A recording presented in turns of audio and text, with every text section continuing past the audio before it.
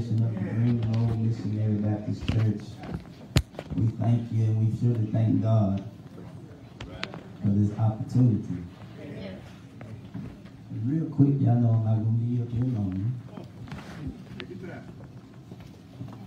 I want y'all to turn with me to Daniel, the 1st chapter.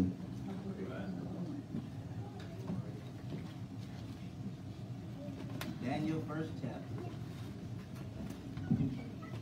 And I'm going to start reading at verse 8.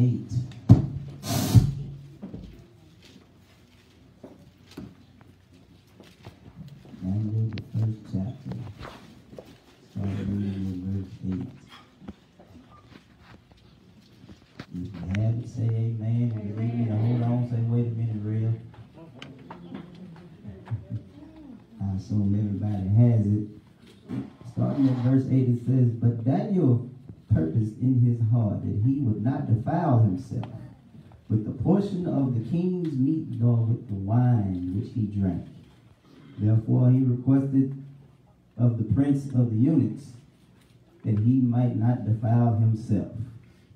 And it says, Now God had brought Daniel into favor and tender love with the prince of the eunuchs.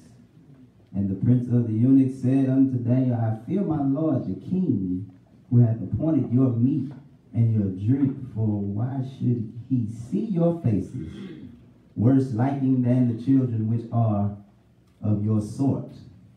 Then shall ye make in danger, shall ye make me in danger, my head to the king.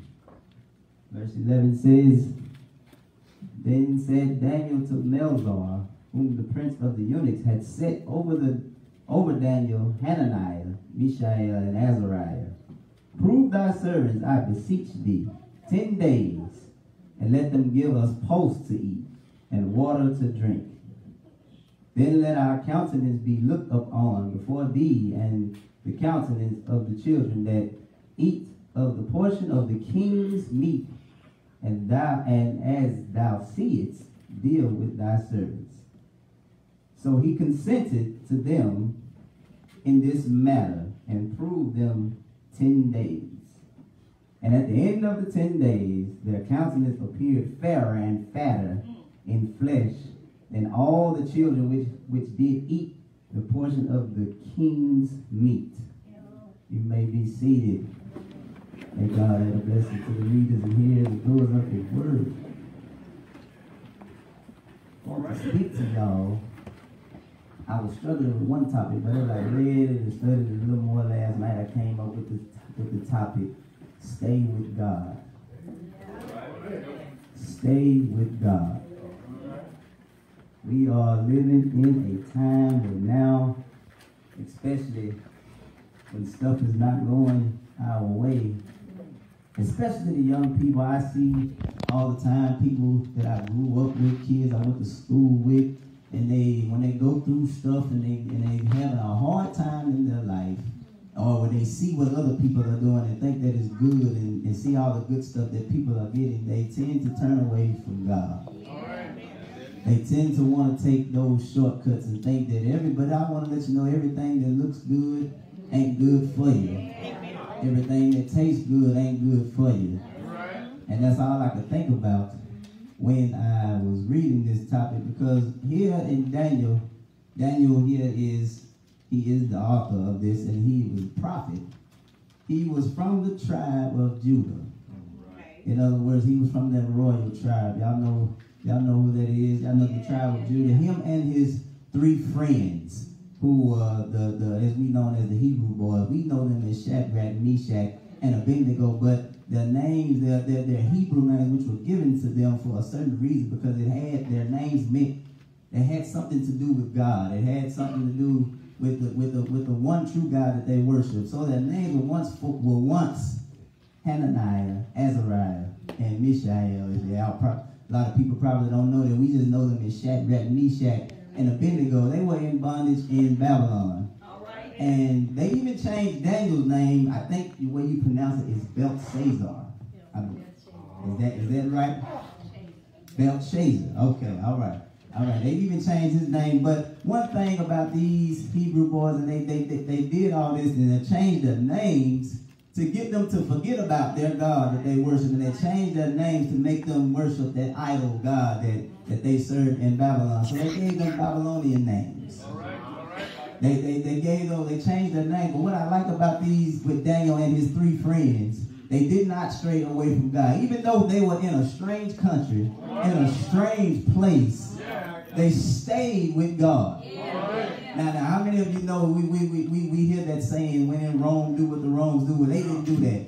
And young people, I'm kind of targeting y'all today because I want to let you know whatever your friends are doing, whatever your peers are doing in school, and some grown folks, because we have some grown folks that ain't mature enough and strong enough to stick with what they believe. If your parents or your foreparents has brought you up a Christian and you know that if you just trust in God, everything is going to be all right. Don't worry about what your friends are doing. I know it looked like you see them with the finest clothes on. You say, well, I go to church every Sunday and they tell me to pray, but I got on, instead of having on Nikes, I got on Sykes, or I got on these Kids or these K-Swiss. I don't have on the Tommy Hilfiger and all this good stuff that I see my friends on. I see them having fun and I see them driving nice cars. But one thing about it, you don't know what they did to get what they got. Some of them might be out there caught up in things they have no business being caught up in. But if you think about Daniel, just think about Daniel and those 3 Hebrew boys. They stayed with God, and also they not only changed their names, they tried to get them to partake in this meat and this wine that those type of people were drinking. And he told them, no.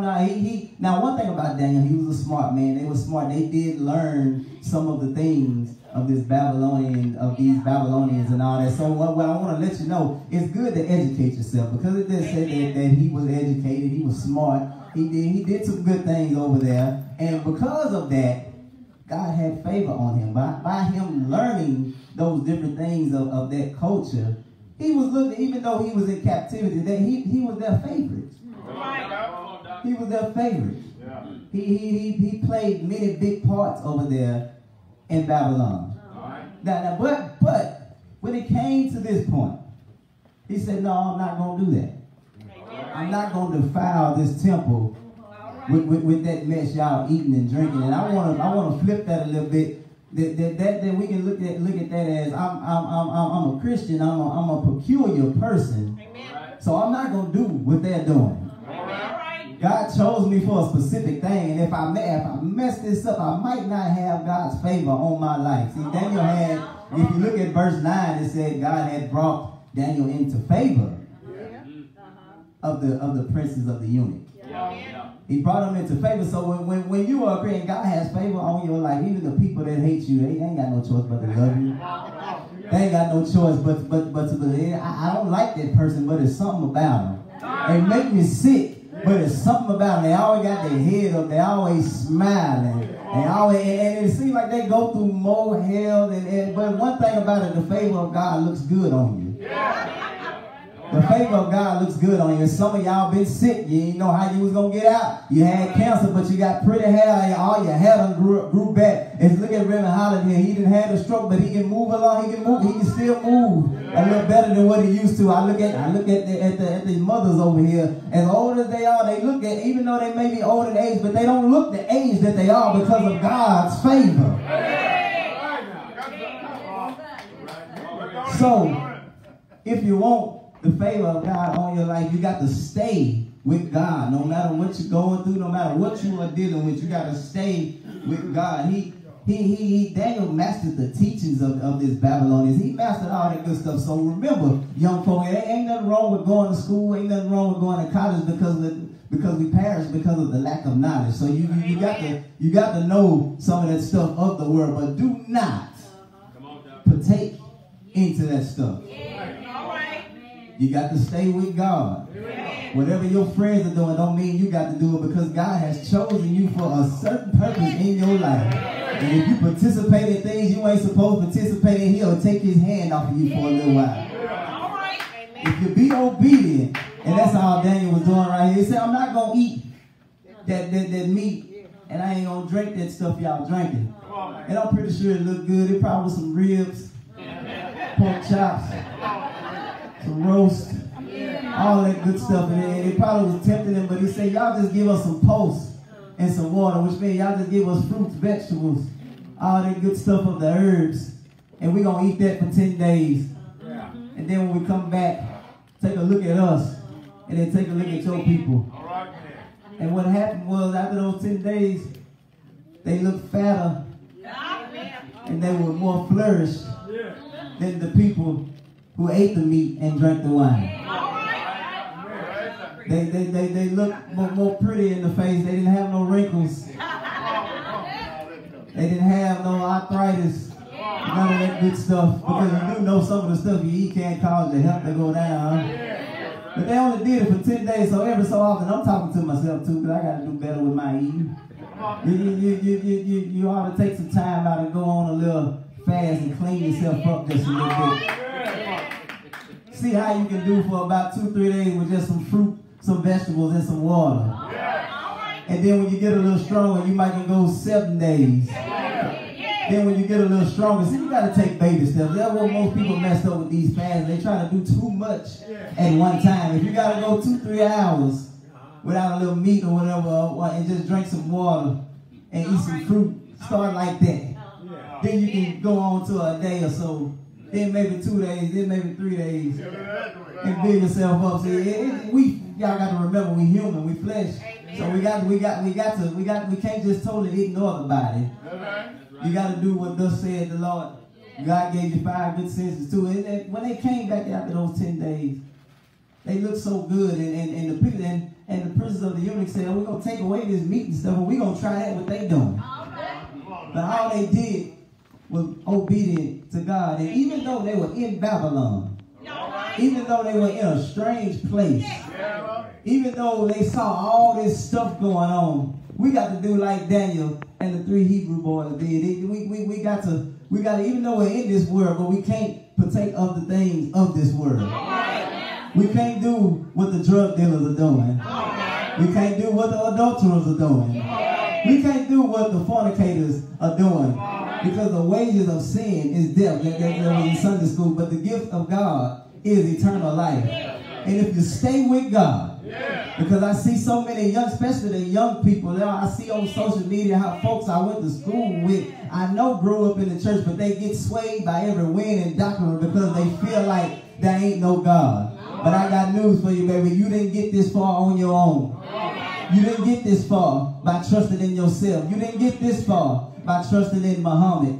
You didn't get this far by trusting in Buddha. He didn't create you. He didn't make you. But the one and true God, I need you to stick with him. And I need you to stay with him. And then you will have favor on your life if you do these things. Now, if you don't believe me, look at Daniel. They tried to trap him by his schedule of praying. They tried to put him in a box. But what I like about Daniel, everything that they threw at him, he still stayed with God. He didn't hide. He went to a balcony and went down on his knees. And he prayed to God anyhow. And they threw him in the lion's den. But when you got favor in your life, no matter what the enemy throws at you, God will bring you out without a scratch. Look at the 3 Hebrew boys. They decided that they were going to stay with God. They didn't bow down to the king of Babylon. And they threw them in the fiery furnace. And they came out without a scratch, without a burn, not even with their hair smelling like smoke. That's what the favor of God will do to you. Now, when you got favor on your life, it ain't going to be easy all the time. You're going to have to go through some stuff. You're going to have to deal with some stuff. But if you keep on trusting and keep on believing and stay with God, can't nothing touch you. Can't nothing do you no harm. When you got favor on your life, he said, I gave you power to tread upon scorpions. And nothing, no evil will do you no harm. Can I get a witness in here? Job had favor on his life because he stayed with God. Lost everything he had, his wife and his children. Lost all his money and his cattle. But in chapter 42, because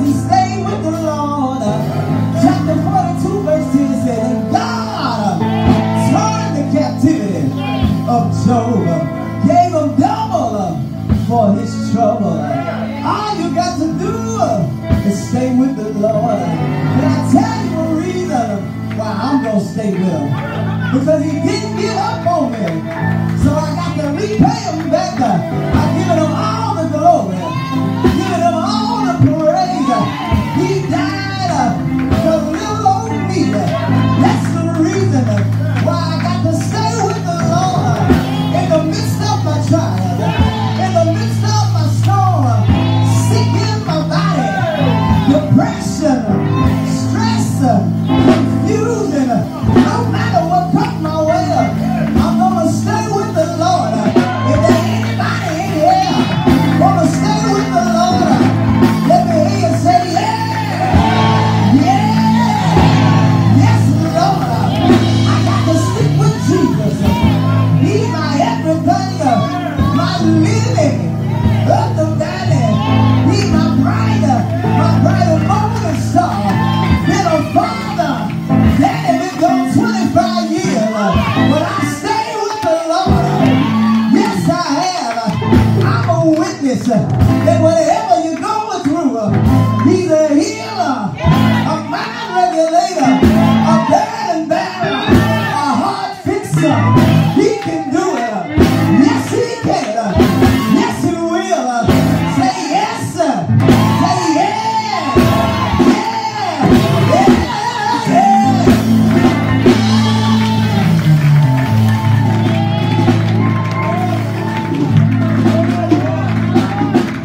You gonna stay with the Lord?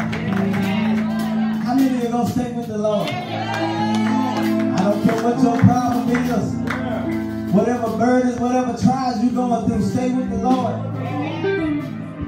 And if you stay with him and stick with him, you can have favor over your life.